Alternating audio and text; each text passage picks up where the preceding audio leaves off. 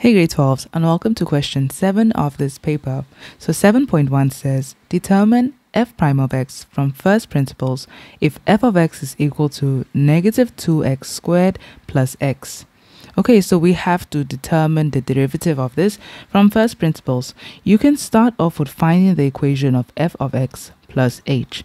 So this just means that wherever you see x, you're going to replace that with x plus h. So this is equal to, we have a negative 2, and then we see x. So we replace that with x plus h, and that will be all squared.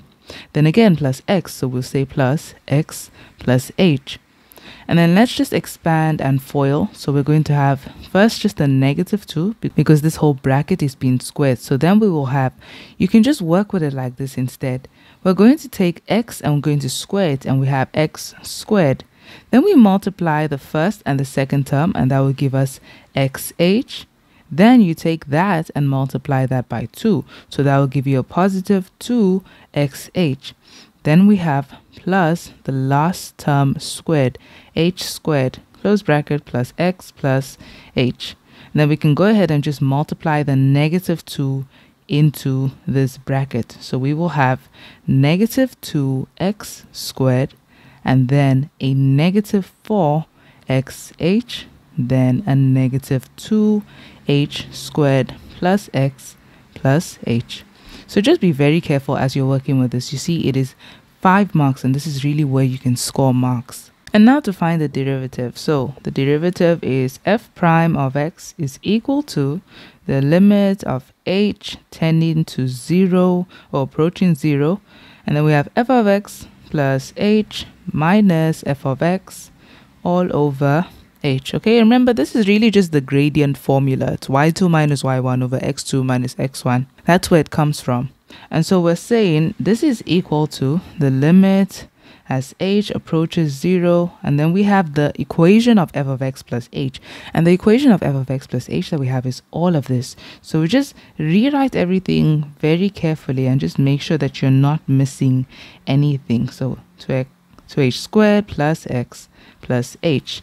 Then we have to minus this by the equation of f of x. And you see that f of x has 2 terms, so you need to include brackets first. And then you put in that equation. So that's negative 2x squared plus x all over our h. Then now this negative is going to multiply into that expression with 2 terms. So rewrite everything again carefully. Don't also forget to keep writing the limit as h approaches 0 up until you substitute h as 0. So when we're multiplying in, this negative multiplies to this negative and becomes a positive. So now we have a positive 2x squared. And then this negative is multiplying to this positive x, making a negative x all over the h that we have. Now the one thing you should notice here is that what you are subtracting by these values, this is usually what's going to cancel across all of this. So because I see a positive 2x squared, I know somewhere there must be a negative 2x squared, and there it is. So negative 2x squared will cancel with a positive 2x squared. And then I have a negative x here, so I know somewhere I must have a positive x. So there's the positive x cancelling with that negative x. And so we are left with, again, we have to say the limit as h approaches 0. Then we have negative 4xh, and then minus 2h squared plus h all over h. Then lastly, we take h out as a common factor because we cannot substitute in h as 0 because that will make this undefined. And so that's the whole point of doing this. So as h approaches 0, we're saying h out as a common factor, and then we will have in here what is left. So take this and divide it by the h. The h's will cancel. You'll be left with negative 4x. Take this as well, the second term, divided by h. The h squared, one of the h's cancel, and you're left with negative 2h. And then this positive h divided by h will be a positive 1 all over the h. Then this 2h's can cancel. Then we have again the limit. You can rewrite this, but it's not really necessary. You can just choose to just substitute at this point. So now I'm going to substitute in place of h. So I'm just going to say negative 4x minus 2, and then in place of h, I'm just saying 0 plus 1. And so f prime of x is equal to negative 4x. That becomes a 0, and then that becomes plus 1, as we just have it like that. And so that is that. So just be very careful with this. Remember, it is 5 marks, so it's really a place that you can score marks. So moving on to 7.2. 7.2.1 says that we have to determine the derivative of this function. So this is also a thing where you have to remember the way the notation of these things work. First of all, let's look at the function and see, is this ready to be derived? Well, we have a surd with x on the denominator. You see, a surd is not the problem. It's only a problem where there is an x in that surd. Then it needs to be changed in a way that it's not a surd, but instead its exponent is a rational number. So we're going to have to change that first, and then still move it to the numerator, because we shouldn't have any x in the denominator. So right now that seems like the only problem. Okay, so what I'm going to do is we're going to keep writing this as is equal to dx, and we're going to just simplify. So as long as you're not deriving yet, you're going to keep writing is equal to dx. And so we have the negative 5x on top, which is fine. And we're going to change the surd. And so you're going to have the base of x. And now you have to just think about the exponent on top of the x is an invisible 1. And the exponent behind this radical, the square root, is actually an invisible 2 because it's a square root. That's why with the cube root, you have a 3 here instead. And so to make this exponent a rational number, you keep the base and you say the inside exponent over the outside exponent. So that's 1 over 2. And then we have the minus x squared over 5. And then we can go ahead and take this to the numerator because it shouldn't be on the denominator. When you take this to the numerator, because it has an x in it, the exponent is going to become negative. So again, we're still writing dx because we are not deriving yet. So we have negative 5x. And then that x is going to come to the numerator, and it's being multiplied now by the x. And the exponent now becomes negative. So negative 1 over 2. I'd like to also add that instead of taking that x to the numerator, what we could have done is just divided the x's. So we see that we have an x here, and it's actually raised to the power of an invisible 1. And we have an x to the power of a half. So if the bases are the same and you're dividing, you would just subtract the exponents. So it's like saying the 1 minus the half. So we have x to the power of a half instead. So that's something else you could have done. And then there's also a way you can rewrite this just in a way that it will be easier for you to derive it. In front of the x squared, there is an invisible 1. So I'm going to write that invisible 1. And so this is really what I can write this as. I can write this as minus 1 over 5 x to the power of 2. Because that x is on the numerator, and this x is also on the numerator, I can choose to write it with the 1 or away from the 1, because it's really like multiplied by x over 1. So if we had to put it back, it's the 1 or the negative 1 times the x squared, which will give you the negative 1x squared, over the 5 times the 1, which gives you the 5. So I can write it just like that. We can go ahead and simplify this part. So we have is equal to, again, I still have to say dx because I'm not deriving yet. Then we're saying the negative 5, and now the x and the x. When the bases are the same and we are multiplying, you need to add the exponents. The exponent on top of this x is an invisible 1. And so when you're adding the exponents, it's like saying 1 plus negative a half. And if you say 1 plus negative a half, you see that that positive and that negative will just multiply, giving you 1 minus a half. So here we're just going to have x to the power of that 1 minus a half, and of course that is going to give you a half, so we don't have to rewrite another line again. So that gives you just a half, and then we can continue, and we're going to have minus 1 over 5 x squared. And now this is ready to be derived. So we're going to take the coefficient and multiply to the exponent. So that is a negative 5 times a half. And you see the numerator times the numerator, that is going to be a -5. And then the denominator, which is really just a 1, multiplied by 2 will give you a 2. So we have -5 over 2 there.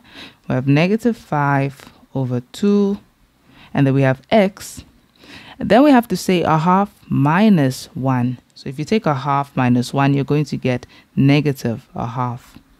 And then we have, again, we're taking the coefficient and multiplying it by the exponent. -1/5 times 2 will give you -2/5. And we have x, and then that 2 minus 1 just gives you 1. But we don't have to write the 1 here because there's an invisible 1. That is the one that is left. And now we are done with this. So now you can just rewrite this in a way that this -1/2 is positive. So this exponent of x. So we can write this like this. The 5 is on the top. This is also on the numerator. So we can take it to the denominator so that its exponent can become positive. So we're going to have the -5 all over 2. And now we have x to the power of +1/2 minus 2/5x. Or if you like, you can write this as 2x/5. It's still going to be correct. So there we go. That's the derived form of that. Moving on to 7.2.2. And now 7.2.2, we have to determine the derivative of this function. Okay, so there's something I want you to notice about this function. Look at the first term in this first bracket. We have x, and then we also have x here. And then we have a 2/x, and we also have a 2/x here. So notice that first and the second term are both the same. The only difference is that we have a plus here and a minus here. Okay, so that should remind you of difference of two squares. Because difference of two squares would work like this. If you have x minus 2, and then an x plus 2, or let me put it in the same order. So if you have an x plus 2 and an x minus 2, if you want to simplify this, instead of foiling out, there's no use of doing that. It is difference of two squares. You have to just identify that it is. Then all you're going to have to do is multiply the first two terms, and that will become x squared, and multiply the last two terms, and that will be -4. So that it's going to simplify like that, even if you had foiled out. So that's what we're going to do to these ones as well. So we're saying it's equal to d/dx, because we have not derived yet. We're not deriving yet. And we open a bracket, and now we are saying the x multiplied by the x, and that will give you an x squared. And then the +2/x multiplied by the -2/x. So the numerators and the numerators would multiply. Remember, it's a positive times negative, which gives you a minus. And then we have 2 times 2 giving you a 4 over the x times the x giving you an x squared. So this is what we have so long. And then look at this and ask yourself, is this ready to be derived? Well, no, it's not ready to be derived because we still have an x on the denominator.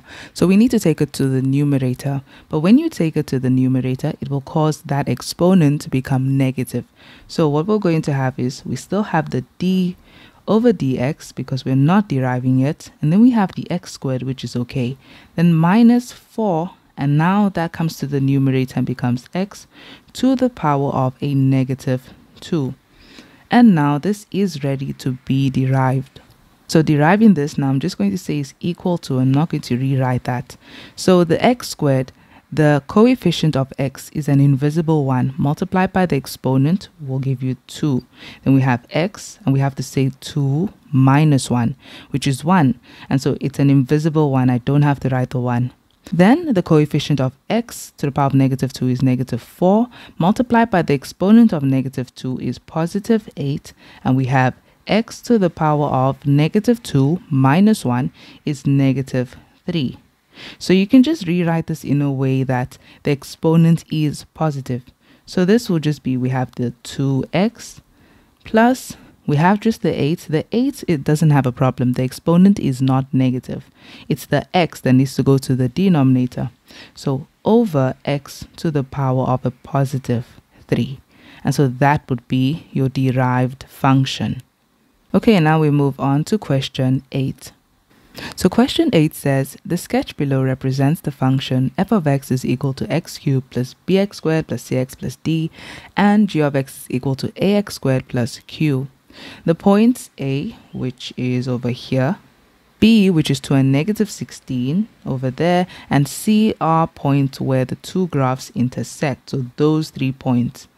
Then C, 6 and 0, is an intercept of F, while L and M are turning points of F. Okay, so we have that point over there.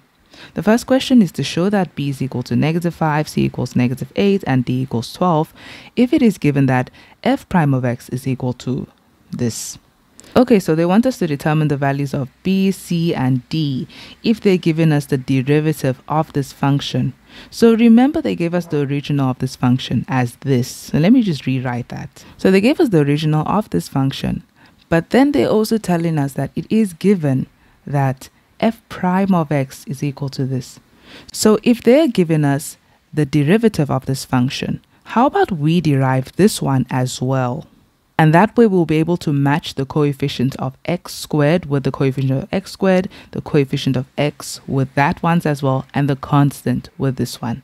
So if we derive this, f prime of x is equal to, so we're going to have the coefficient of 1, the invisible 1 here, times the 3, which gives you 3x. And then 3 minus 1 is 2, so squared. Then we have this coefficient of x, which is positive b times 2, and that gives us a positive 2b. Then we have x to the power of 2 minus 1, and 2 minus 1 is 1. We don't have to write that one.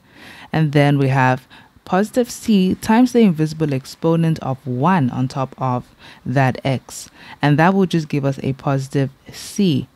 Then, of course, the x also has an exponent of 1, an invisible exponent of 1.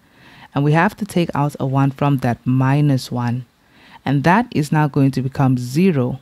And anything to the power of 0 gives you 1. So that became a 1. And so the c multiplied by the 1 will just give you the c. Then d is a constant because it doesn't have an x in it. It's the only value here without a variable. So that becomes 0 when it's derived. Okay, so when we derive this is what we get. So if you compare this with this, notice that the coefficient of x squared over here and x squared over here, they're exactly the same. It's 3 and 3, which is fine. And so since these two equations are really the same thing, they're both the derived versions of the f equation of this. So we're going to equate this, the coefficient of x, which is -10, we're going to equate it with the coefficient of x here, which is positive 2b. So we're saying we have 2b, and we're going to equate that with the -10. And we're also going to take the constant here of the f prime of x and the constant of the f prime of x, and we're going to equate those. So c is equal to the -8. Okay, so let's go ahead and solve for b here. We'll divide both sides by 2, and so b is equal to -5. So this is the value of b, and that's the value of c. So we have b and c. We just have to find d. D was in the original equation. So let's put these back into the original equation so that we can find D. So we're going to have f of x is equal to x cubed. Then we have plus bx squared, but it's a -5. So we say minus 5x squared plus c, but we have -8, so -8x, and then plus d. So because d is the only thing missing, if we just have a point that we substitute in place of x and y, we can find d. So let's go ahead and see what point do we have on this graph. As you can see, we have a point b, 2 and -16. You also have this 6 and 0. Well, I'll just go with this one. So 2 and -16. I'm going to substitute this into this equation, 2 and -16. So I'm saying f of 2, because this is an x value I'm substituting, is equal to 2 all cubed minus 5 times 2 all squared minus 8 times 2 plus d. And so if 2 is the x value, we know that -16 is the y value. So in place of f of 2, I'm saying -16 as the y value is equal to. Now you would notice that all of these are numbers, or everything over here is a number. So you could just put everything here onto the calculator, then we have the plus d. And when I put everything onto the calculator, I get a -28, so -28, and then I have the plus d. So you see, this is just an equation. We have to solve for d. So I'm going to take -28 over, and it becomes a positive 28. And we still have the minus 16. Minus 16 is equal to D. So what's positive 28 minus 16? And so that gives us 12. So D is equal to 12. And there we have found everything. We found the value of B, C, and D. Okay, moving on to the next question. The next question, 8.2, says, determine the coordinates of the turning points L and M of F. And remember, this is for 5 marks. So this is really a place that you can score marks. So these are turning points. It's the points L and M. When you're thinking about the turning point of a function, this is the point where the gradient, okay, the gradient of this function is equal to 0. And that's why they're called stationary points. At this point, they're neither increasing nor decreasing. They're just stationary. So they're where this function has a gradient equal to 0. So how do we find the gradient of the function?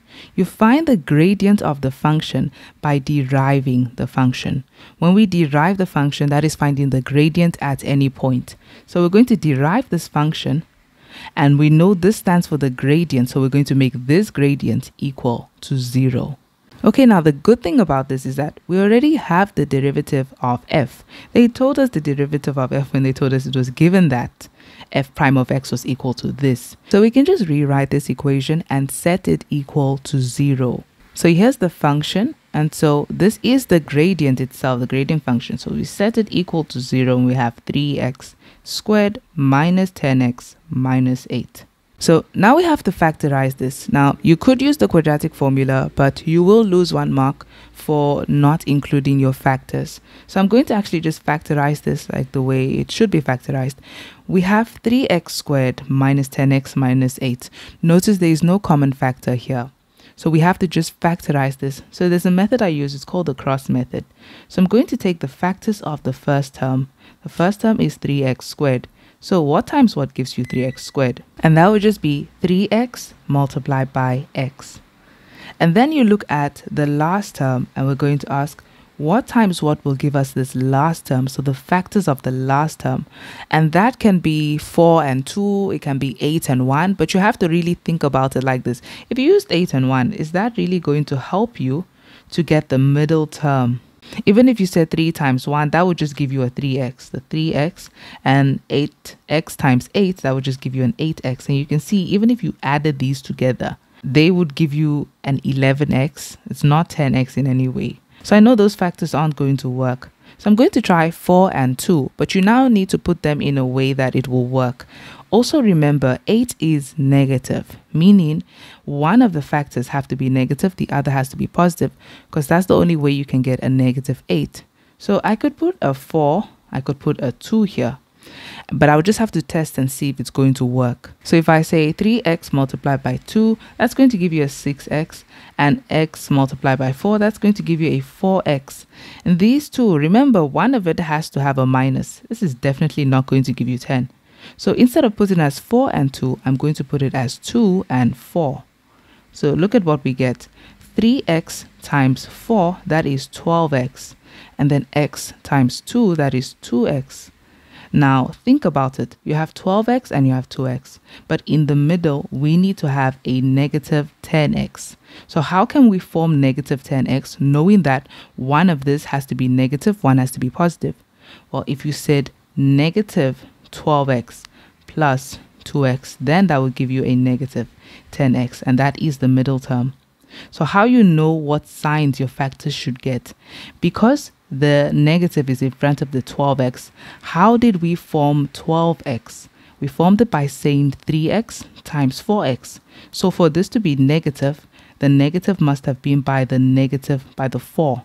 So that is 3x times negative 4, which gives you negative 12x. And then the positive would be here. And so these would be your factors. So if you want to learn how to use this method to factorize trinomials, you can check out this video on my channel. So if you don't want to use the quadratic and you feel that it is worth losing 1 mark, then it's okay. You would still get, it will just be 1 mark lost there. So your factors are, you take the factors like this. These are your 2 factors. So the factors are 3x plus 2 and x minus 4, and that is equal to 0. And now we just have to solve for x. So solving for x, we're just going to say 3x plus 2 is equal to 0, or x minus 4 is equal to 0. 3x is equal to, take the 2 over, it becomes a negative 2. Divide both sides of the equation by 3. X is equal to negative 2 over 3. Or we have x is equal to, take the negative 4 over 4. Okay, so remember, we're just trying to find the turning points of L and M. Right now, we have the x values of their turning points. We need the full coordinates, so we need to get the y values as well. So to get the y value of this x value, you will not substitute it into this formula. This formula is for your gradient. This is the gradient of that cubic function. You're going to take this and substitute it into the original formula so you can get the y value belonging to this x value. So just substitute negative 2 into this. So I'm just going to say f of negative 2, and I'm not going to write it down. I'm just going to substitute it on the calculator. And I'm not really going to write down how I substituted, because if I got the y value, it must mean that I did substitute. So I don't think you need to really show that. Okay, so we get 400 over 27. It's best to leave it as a fraction rather than a decimal, because if you leave it as a decimal, it's going to be rounded off. So 400 over 27, that's the first one. Then you have to get the y value of this 4. So f of 4 in place of x, also just substitute 4. And when we substitute 4, we get negative 36. So negative 36. Okay, so let's just see which one belongs to which one, because we have the coordinates now. We have the coordinate negative 2 over 3 and 400 over 27. And we also have the other one, which is 4 and negative 36 now. Okay, so we have the x and the y coordinates. But let's just see what they belong to. So because we had negative 2 over 3, negative 2 over 3 must be the L, because these are stationary points we're referring to. This must be the one for the L, and then that must be the M. So this one takes L and that one takes M. Okay, so there we go. Okay, so that is a total of 5 marks. But if you do, of course, skip the factorizing of that, you would get 4 marks there. Okay, now moving on to 8.3. So 8.3, we have to determine the equation of G. Okay, so let's go back to the graph and see what we have from the graph of G. So as you can see, the graph of G, we have this point A, we have the point B. If we keep moving, you see we have the point C. So since we have 2 points on this graph, we can determine its equation. So we have B as 2 and negative 16, C as 6 and 0. So let's put down those points. Okay, and I like to put the points under each other because it's easier to just find the gradient like this. So we first have to find the gradient so that we can find the C as well. So M is equal to y2 minus y1 over x2 minus x1. And so this will be equal to our y2. We can just go ahead and say, even if you said the top minus the bottom, it will still work out. You just have to be consistent as well with the x. You must also say top minus bottom. So I'm just going to say negative 16 minus 0 and then 2 minus 6. So over 2 minus 6. And we're going to get a negative 16 over a negative 4. So the gradient is positive 4. Okay, so now we have the gradient. We just have to find the equation of the line. There are 2 equations you can use. You can use the y is equal to mx plus c, but I like to use this equation. Y minus y1 is equal to m bracket x minus x1 because I feel like it's quicker. I don't have to first find c, then substitute c back in.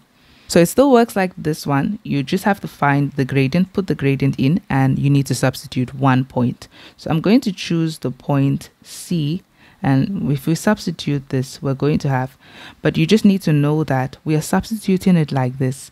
Your x1, that's going to be your 6, and your y1, that's going to be your 0. Okay, the y and the x, those ones are just going to be like your y and your x here.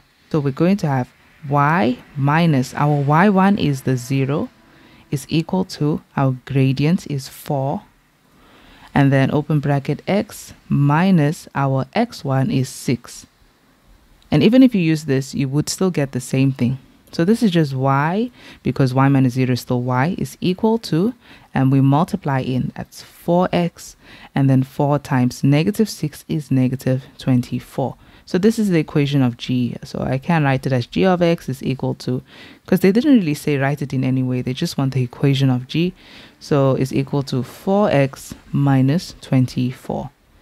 Okay, moving on to the next question.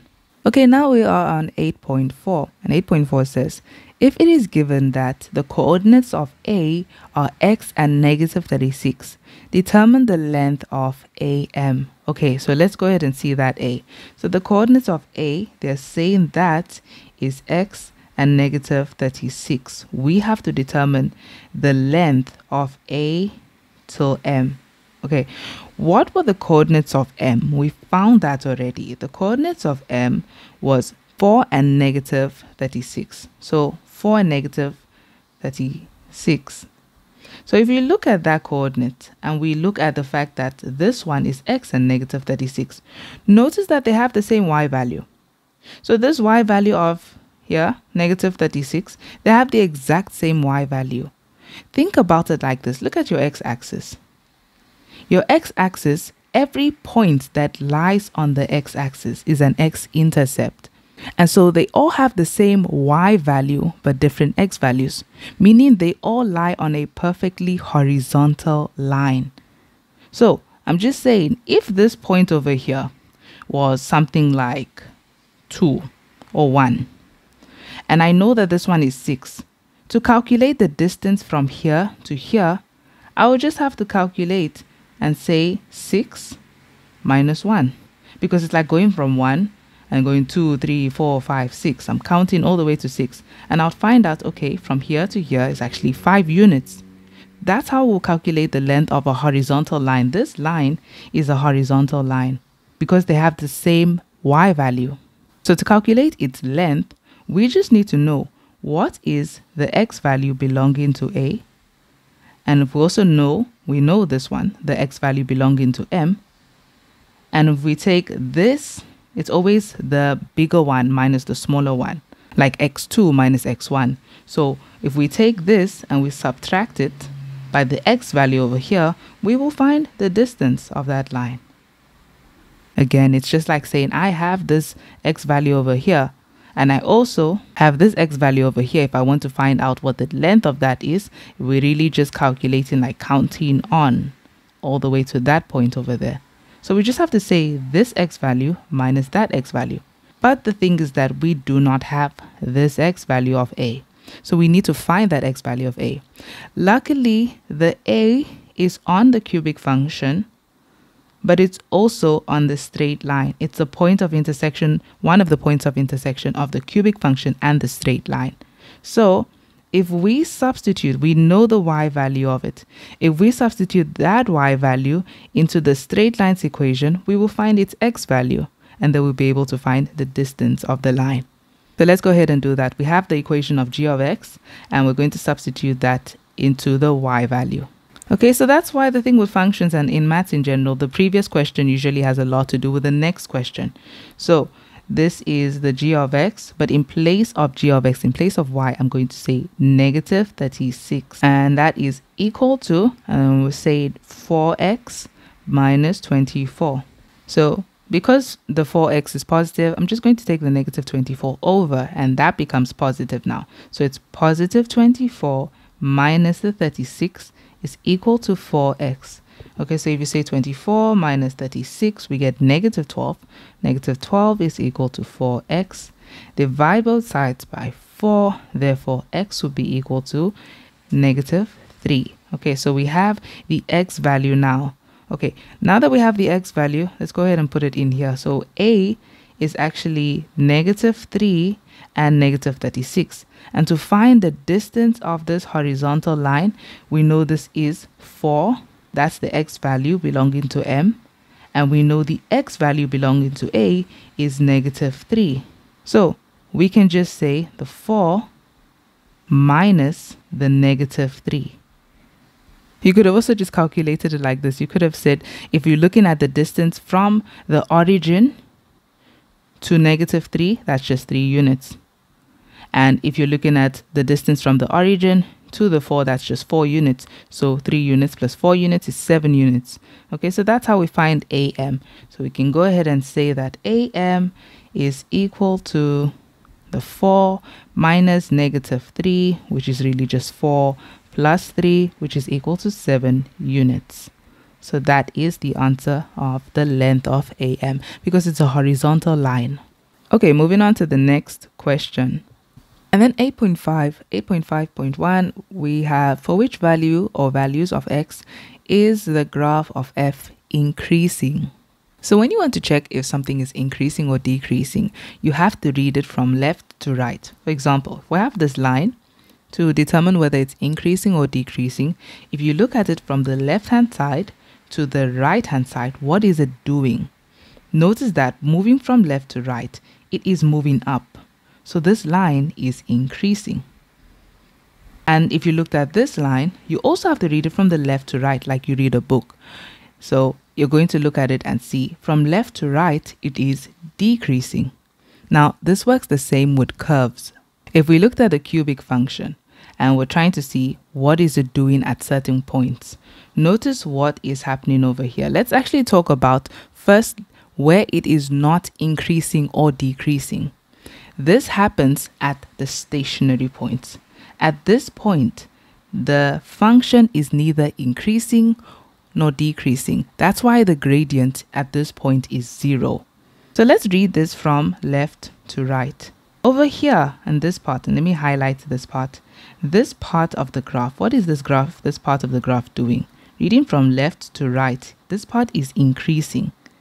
And then here, it stops increasing or decreasing. It just stays still. It stays stationary. Then we see that over here, it starts to decrease. And then here, it stops increasing or decreasing. It just stays stationary. Then lastly, here, it starts to increase. Okay, and remember, we just have to determine the values of x for which it does this. So let's look at our graph that we have, the cubic function, and see how we can find this. But also just take note that the stationary points are a very important point to determine where it's increasing and decreasing. So we'll put that down as well. So this is our graph. This is one of the stationary points we have. And we also have the stationary point of L. And let me just put that point down. That was the -2/3 and the 400/27. I think that was it. Okay, so yes, those are the stationary points. So they want to know where this graph is increasing. This graph is going to be increasing where we look at it from left to right. Over here, it is increasing. Then it stops increasing or decreasing. Then over here, it's decreasing. And then here, we have it increasing again. So now we just have to determine the values of x for which these that belong to these parts of the graph. And this is why I say the stationary points are going to be very important here. So if we're looking at this, let's look at what the x value of the stationary point is over here. The x value belonging to this stationary point is the -2/3. You see that the graph is increasing all the way here on these highlighted in blue parts. So look at the x values that belong to it. Its values here and here and here. And you have to compare that. You have to compare these values with this -2/3. So these are values that are what than -2/3. These are values that are less than -2/3. So one of the places where it's increasing is where x is less than -2/3. Remember, you cannot say or equal to -2/3 because at -2/3 is a stationary point. There it is neither increasing nor decreasing. So that's the first one. Then we can also look at the other part of the graph. So first mark the stationary point. The stationary point is at 4. That is the x value. Then we're going to mark all the places that are highlighted. We're going to line those places up to the x-axis. So that is over here and here, and it keeps going. And now compare these x values that we have over here to 4.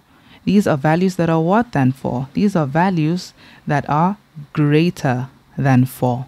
So this is where x is greater than 4. So those will be the two solutions for this question where it's increasing. So we're going to say where x is less than negative 2 over 3, and it also happens where x is greater than 4.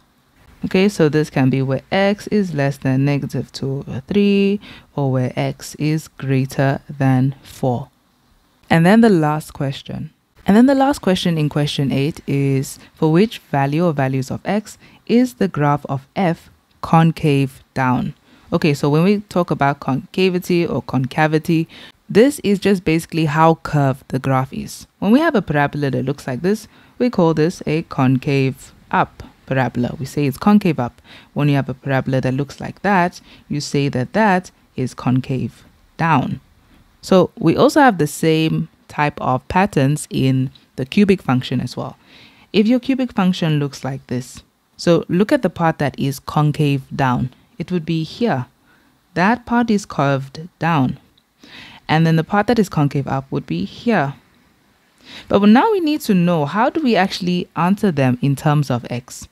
To answer them in terms of x, you need the point of inflection, because the point of inflection is where this cubic function will change its concavity. So that's where it changes from concave down to concave up. So first thing you need to do, you need to find that point of inflection, so we can actually tell them, okay, we have to answer them in terms of x. So we need to know what the x value of the point of inflection is. So to find the x value of the point of inflection, you have to get the second derivative of the function and make it equal to 0. So the good thing is we have the first derivative. So let's take the first derivative. So we have the first derivative as this, and we can now derive it again to get the second derivative. So f double prime of x is equal to 3 times 2, which is 6, and we have x. 2 minus 1 is just 1. We can leave it like that. Then minus 10. Okay, then we have is equal to 0. So we're equating the second derivative with 0, and we have 6x minus 10. Because the 10 is negative, I'll take it over. So 10 is equal to 6x. And then we can divide both sides of the equation by 6. And therefore, x is equal to, notice 2 is common in both. So 10 divided by 2 is 5. 6 divided by 2 is 3. So your x value of the point of inflection is 5 over 3. Okay, now that we know that, we can go back and look at the graph so that we can find this. So let me get rid of all of this. Okay, so wherever the point of inflection is, the x value is 5 over 3. So let's say it was here. I know the x value is 5 over 3. They want to know where it is concave down. It's curved down here. So let's highlight that. It's curved down all the way here. And now let's mark these coordinates. Let's group these coordinates to the x-axis and see the relationship between those coordinates, those x values, and this 5 over 3. So since the graph is marked over here, I'm saying that I have a point here. If I line it up to the x-axis, I have this. If I line this point to the x-axis, it's over here. Look at the x value here. Keep lining it down. And now we have to see what is the relationship between these x values that we keep getting for the highlighted parts of the graph and 5 over 3. These are values that are what than 5 over 3? These are values that are smaller than 5 over 3. They move into the left. So this is where x is less than 5 over 3. That would be your answer, where x is less than 5 over 3. That would be the values of x for which your graph will be concave down. So we just conclude this is where x is less than 5 over 3. And that's the end of question 8. So now we move on to the last question in this video, question 9. Okay, so question 9 says, in the figure below, triangle ABE, so this triangle ABE has a base of x meters. The base and the perpendicular height of the triangle add up to 10 meters. Okay, that is a very important point. So the base, which they called x, and the height add up to 10 meters. Okay, then they say the triangle is mounted on a rectangle BCDE, which has a perimeter of 32 meters. Okay, so we have two shapes here. 9.1, show that the area of the figure ABCDE, so the entire figure, is equal to all of this, and it's in meters squared because it's area. Okay, so with this, we have to construct some equations first of all. Let's deal with the shapes separately. Since they spoke about, we can see that there's two shapes here, a triangle and a rectangle. So I'm going to make two columns for the triangle and the rectangle. Let's figure out what's going on here. Okay, so let's see what they say about each of these shapes. So first of all, we're actually told something about the triangle. The base is x meters. And then they say that the base and the perpendicular height, so x and h, they add up to 10 meters. So that means x plus h is equal to 10 meters. That's the equation that we have here.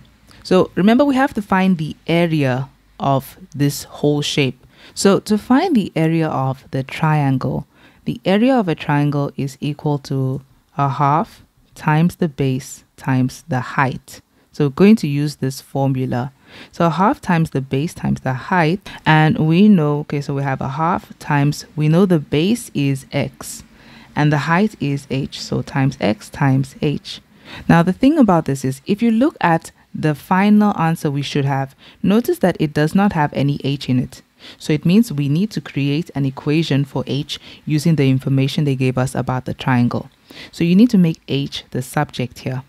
So making h the subject, we leave h on this side. We're going to take the x over. So this is equal to, we still have the 10, then minus x. So a new equation of h is 10 minus x. So we'll put this in place of h. But because we have a half times x, I'm just going to multiply those. A half times x is like saying it's the numerator of 1 times the x, which is x over 2, then multiply by h. Because this is two terms, I'm just going to put it in brackets and say 10 minus x in place of h. Then we can multiply this in. So multiplying the x over 2 in, we're going to get 10x over 2. And then the x over 2 multiplied by negative x is going to give us a negative x squared over 2. And this can be simplified further, so we can leave it as 10 divided by 2 is 5, so that's 5x. And then this, we can write it as, just so that we have a number. In front of the x squared is an invisible 1. So you can write this as minus a half x squared. Okay, so that is the area of the triangle. Okay, now let's go ahead and find the area of the rectangle. So the rectangle, let's see what they told us about it.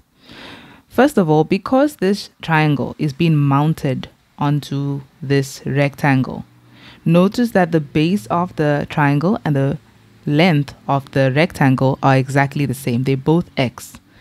But also remember, because this is a rectangle, it means the opposite sides are equal. So if this is x, we can also call the opposite side x. Now, to make this easy, we can also just call this something else. So I can call BC, you can call it y. So we can say we're going to let BC, but I'm also just going to state that I made CD equal to x. So CD is also equal to x.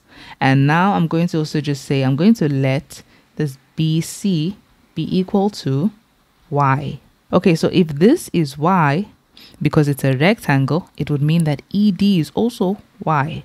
Then there was something else they told us about the perimeter of the rectangle. They said that BCD is a rectangle which has a perimeter of 32 meters. They told us the perimeter of this rectangle. To find the perimeter of a rectangle or any shape, you really just add all the sides together. So if we added all these sides together, that means we're just saying it's the side BE, which is x. So I'm saying that x, and then it's the side that, which is plus y, then again plus another x, plus the y. That is the perimeter, and we're going to make that equal to 32, since that is the perimeter. Okay, so again, you don't have any y in this equation. We just called one of the sides y. So we're going to just make y the subject. So if we have x plus x, that gives you 2x. y plus y, that gives you positive 2y is equal to 32. And this is all in meters. So we can make the 2y the subject by making this 32, and then we take the 2x over and becomes the negative 2x. And then to make y the subject, we can divide both sides of the equation by 2. And then we have that y is equal to 32 divided by 2, 16. Negative 2x divided by 2 is negative x. Okay, so that's what we have as y. That's what we have as this over here. That is the 16 minus x now. Okay, so to find the area of this shape, it's a rectangle. So to find the area of a rectangle, it is just the length multiplied by the breadth. So the length of this is x. The breadth of this is y, which is really just 16 minus x. So we're going to say the area of BCDE, that is equal to our length multiplied by our breadth, so which is just x multiplied by 16 minus x. So you can write it like this: x multiplied by 16 minus x, since 16 minus x has two terms. Then if we expand this, we're going to get a 16x and then a negative x squared as the area of the shape. Okay, so now we have the areas of these two shapes separately. So to find the area of the entire shape, we would just add the areas of the two shapes together. So the area of ABCDE is going to be the area of the triangle, which is this. So that is the 5x minus a half x squared plus this one, which is 16x minus x squared. And of course, I don't need brackets because we're adding, not subtracting. If you're subtracting, you put brackets because it will definitely change the signs. Okay, so let's put our like terms together. The x and the x are like terms. So positive 5 plus 16x, that is a 21x. And then we have the negative a half x minus x. So you can put that on the calculator as negative a half minus 1, which will give you a negative 3 over 2x squared. Okay, and that's what we have as the area of this. And if you compare to their answer, they clearly just put this one first, the one with the x squared first. So we can also just write it in that form. We can go ahead and say this is therefore equal to negative 3 over 2x squared, and the 21x is positive, so plus 21x. And of course it's area, so it is in meters squared. All of this is in meters squared. Okay, so that's the first question, 9.1, and it was for 5 marks. The next question, we move on to 9.2. So the next question, 9.2, they say determine the value of x for which ABCDE has a maximum area. So they only want the value of x. Okay, so just the value of x, not the actual maximum area. The value of x for which it has a maximum area. Remember, if you look at the equation for the area of ABCDE, just look at the kind of graph it forms. It has an x squared and an x. So it's going to form a parabola. But notice the coefficient of x squared is negative. So it's going to form a concave down parabola. And what they want you to do is to find the x value belonging to this maximum value.